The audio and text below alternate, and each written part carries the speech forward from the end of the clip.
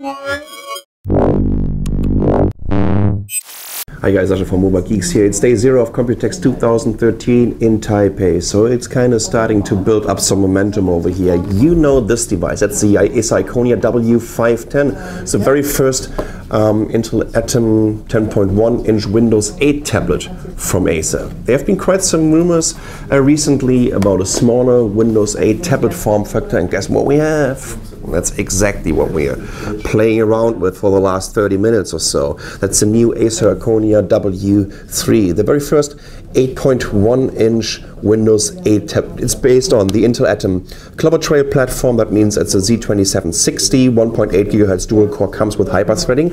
It comes with 2 GB of RAM, and there are versions with 32 and 64 GB SSD. For the pricing, in Europe it will be priced at 329 euros for the 32 GB version and 379 for the 64 GB version. The resolution of the display is 1280 by 800, is a 5 touch points capacitive multi-touch screen. Let's quickly walk around the device. So we have a power button here, micro USB and HDMI out. There's nothing on the bottom.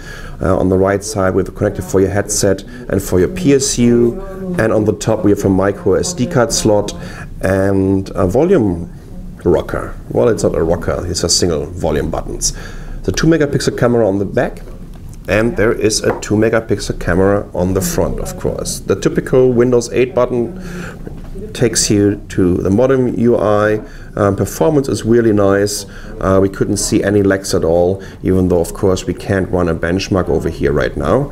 But just trust me, I think the Windows experience was at like 3.1, which is something that we would expect from a Clover Trail platform. So it's basically on the same performance level as the Acer Iconia W510. What's really interesting about it is, in terms of accessories, they're going to have a docking station with a keyboard. See a beautiful chiclet keyboard, huge left and right shift keys, which I really like, and with a couple of status LEDs here for Bluetooth and for power.